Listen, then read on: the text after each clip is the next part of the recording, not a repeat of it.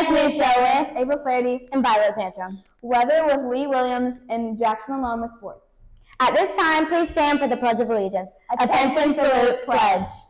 I pledge allegiance to the flag of the United States of America and to the republic for which it stands, one nation, under God, indivisible, with liberty and justice for all. And now for weather with Lee Williams. Today's high is 83 with a 0% chance of rain. Tomorrow it will look similar with a high of 81. RGS Baseball is hosting a football tournament in October for 3rd grade through 8th grade. The 3rd through 5th grade tournament will be Saturday, October 21st. The middle school tournament will be Saturday, October 28th. Teams should have 6 players from the same grade level. The cost per player is $25. Registration closes when the maximum number of teams registers, or September 15th. If you have questions, you can contact your teacher, or you can contact Coach Barjon. 4th and 5th grade chorus rehearsal is tomorrow morning at 7 a.m. Today's elementary and middle school lunches: pasta bar, penne marinara, penne alfredo, Italian sausage, meatballs, and salad bar. Our sports anchor, Jackson Milan, spoke with a volleyball player about last night's game against Bryson.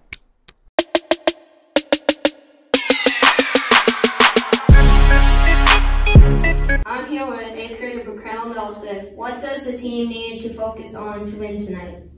We need to just really go back to the basics and what we learned at practice, like how to pass, how to hit, how to set, how to serve, so that we can be prepared and not make so many silly mistakes, and so we can win. Thank you for your time.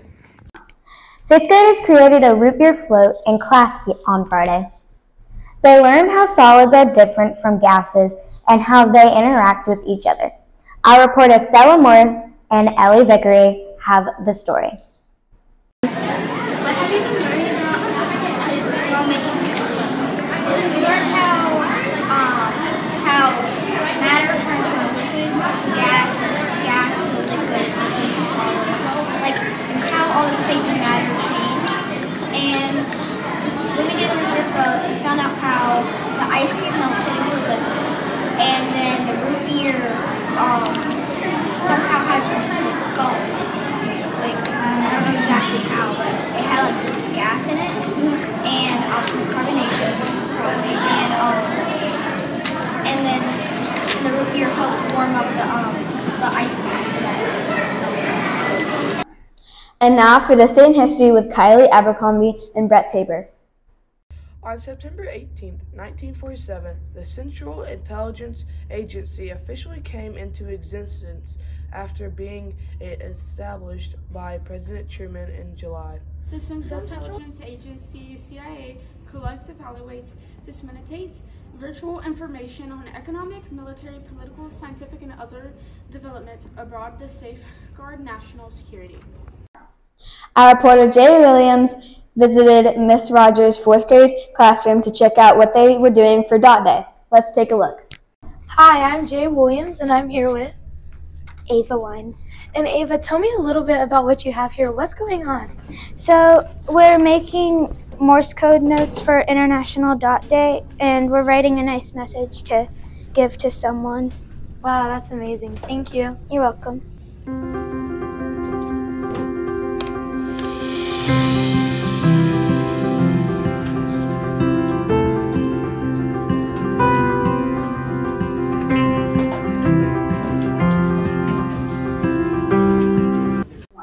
And now for fun facts with Jake Saldariaga and Bella Starr.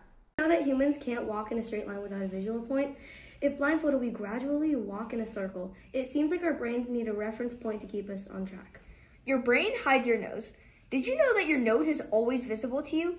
You can't see it very well because your brain goes through a process called unconscious selective attention. So even though your nose is right in front of you at all times, your brain focuses on other things so you can't see it. Amazing, isn't it? Thanks for watching the RGS News Show.